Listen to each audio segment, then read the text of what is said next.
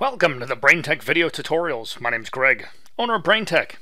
Today I'm going to show you how to set up your Windows machine to be in developer mode so that you can install unsigned developed apps. So this would be useful if you were a beta tester, for example, for an app.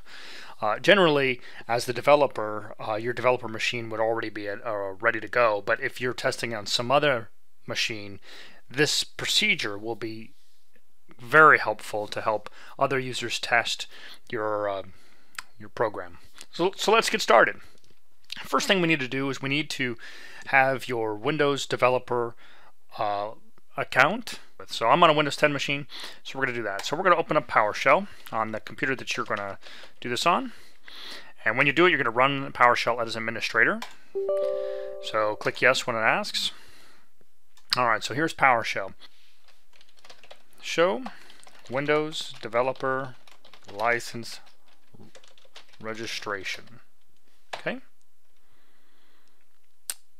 And in a moment it should, there you go, enable developer mode for 10. So you go, now my machine's already in developer mode, but here you would log in with your credentials.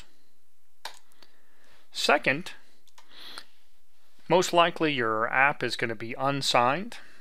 So when you submit it to Microsoft, it will become signed with their certificates. So we need to do set execution policy remote signed. And you're going to say yes to all of those changes, and that's it. And then from here, you'll be able to install apps. Now there's a couple different ways that you can do that. You can either do it the hard way or the easy way. So the easy way, let's go find one that I've got on here.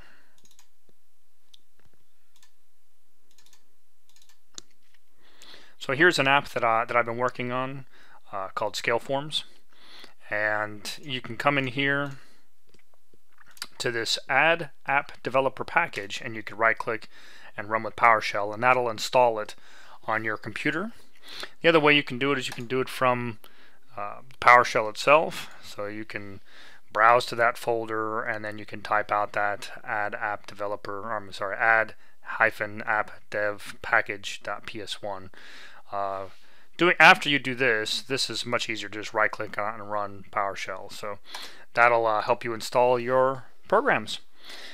I'd like to thank you for watching the Braintek video tutorials. Check out our other videos on the Braintek channel, become a subscriber, and have a great day.